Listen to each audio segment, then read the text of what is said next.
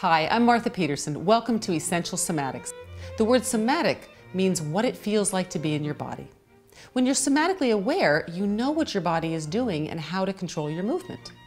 Over the course of our lives, our muscles can become so tight due to stressful experiences such as accidents, injuries, surgeries, or ongoing stresses that no matter what you do, be it massaging, stretching, or even drugging the muscles won't stay relaxed. It's important to understand that the brain controls the muscles. So just as the brain teaches us how to ride a bicycle, swing a golf club, or draw a picture, so can it teach us how to hold ourselves tightly in response to stress. It's important to point out that we all respond to stress with specific reflexive patterns of contraction.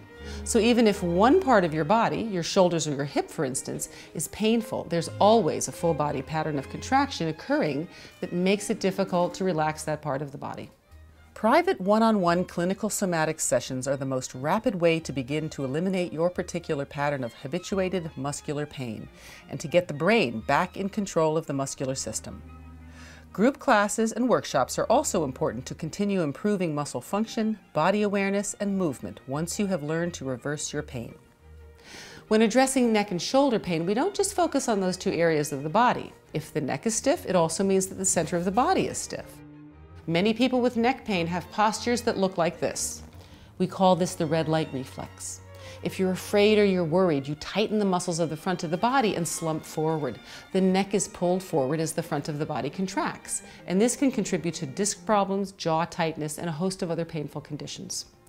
This can also happen due to long hours at the computer or in a car, or when dealing with emotional stress. We call it the red light reflex because we stop and tighten. Another reflex that contributes to neck and shoulder pain is the green light reflex. When you need to get something done quickly, or the phone rings, or someone calls your name, you instantly contract your back muscles. You're always ready for action. When you sit at the desk reading hundreds of emails and unknowingly arching your lower back, you create not only tight lower back muscles, but tight neck and shoulder muscles as well. We call it the green light reflex because we feel the need to go, go, go. Always being ready for action can make us pretty tense in our bodies. Legs and hip joints can lose their flexibility and become tight and painful for several reasons. If you sit all day at your job, your hip flexors, the muscles at the front of the hip joint, learn to stay tight.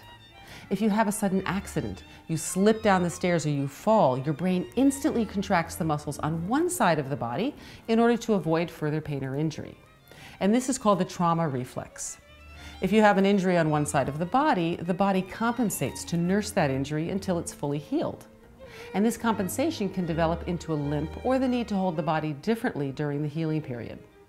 The muscles often continue to contract even after the injury is healed, leaving you a little tilted and off balance. And when this happens, the large muscles in the center of the body that attach into the pelvis, the back, the waist, and the abdominals, compensate unequally in order to keep you moving.